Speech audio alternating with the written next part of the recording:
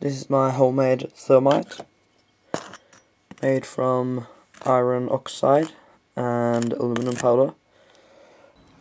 Okay, this is a test. I've now milled it for ground it, and yeah, let's test it.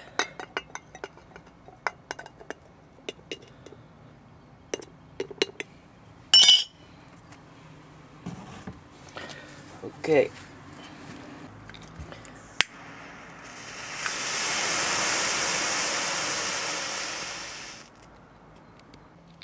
Okay, that was pretty fast, and yeah, it didn't even melt a can, but at the ground, if you can see, it looks like many pieces of iron, maybe molten iron, or this is just ashes.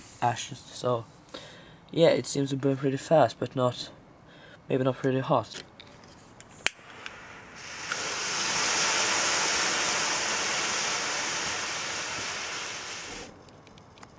Now I have added some sodium bicarbonate, and yeah, let's see.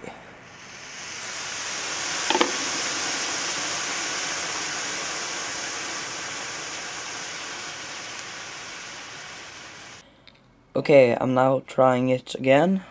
So I have some iron oxide and some fine aluminum powder. I have now added 8 grams of iron oxide and 4 grams of aluminum powder, or 2 to 1.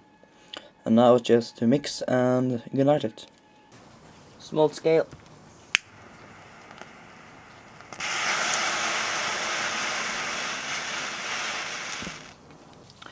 Okay, that was much more intense and much more bright, but no hole. But yeah, we have some more.